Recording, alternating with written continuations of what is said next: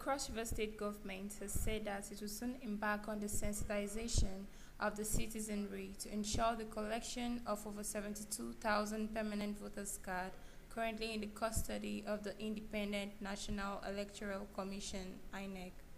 The Deputy Governor, Professor Ivara Isu, disclosed this in an interview with journalists Thursday in Calabar shortly after the commissioning of the Secretariat of the Association of Cross River Online Journalists, where he said the voters' cards are very important.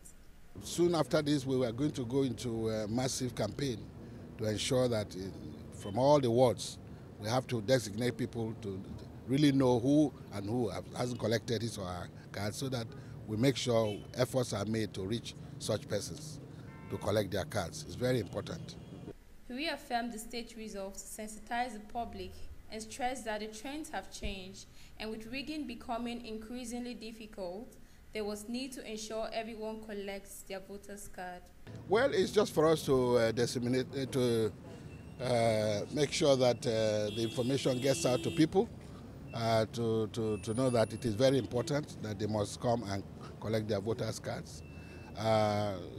Without it, whatever you are saying doesn't make sense, because you have to, especially now that people cannot do what they were used to do in the past by rigging elections and so on. These days, you have to really, everything is going online and everything is going digital, so people must ensure that they collect their voters' cards. Ukung Alawa for Cross River Watch TV.